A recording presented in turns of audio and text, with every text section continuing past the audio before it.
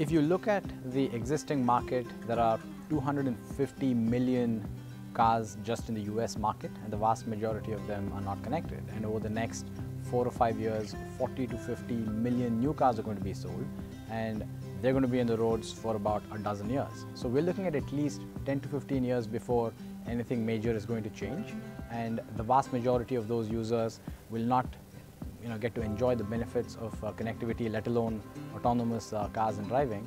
And so what I believe as a consumer, at the end of the day, I own multiple cars. 2/3 of families in America own 2 cars or more. And so as a consumer, I would like to be able to use products and platforms which allow me to have a consistent experience across applications and integrations, and just allows me to use all of them seamlessly across all of my cars. And as a consumer, that's what I want, and that's kind of what we're trying to do with Automatic. But the risk, of course, is that those platforms get really fragmented, and every car maker ends up having their own, and that's going to be a much more challenging state for developers to go build really compelling applications and experiences for consumers as cars get connected.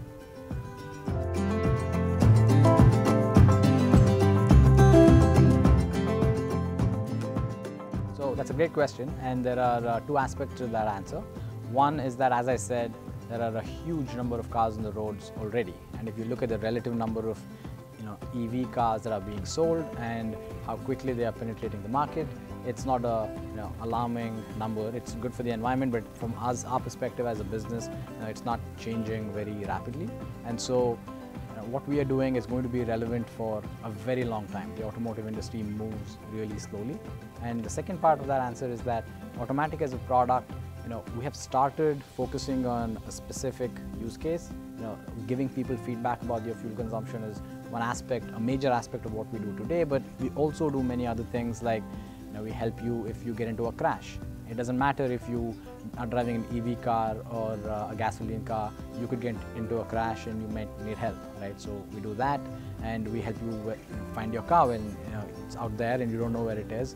Your smartphone should know. Automatic helps with that. And so there are many applications that we have which helps the owner of the connected car, and helping them with fuel efficiency is just one piece of it.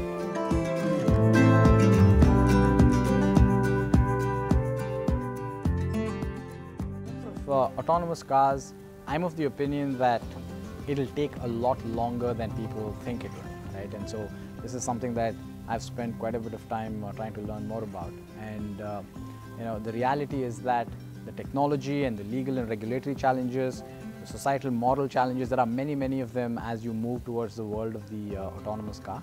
And but of course, as we get there, we will get there, and I'll be one of the first people standing in line to buy one of them. But it's not going to happen soon. And the litmus test that I kind of try and apply is that by the year 2020, that's a date that is thrown about quite a bit.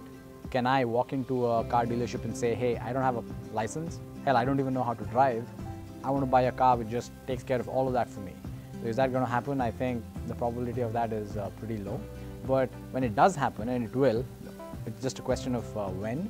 I think the amount of data that is necessary for it to be delivered successfully is a large amount of navigational data and geographical data, and cars fundamentally, they move us about.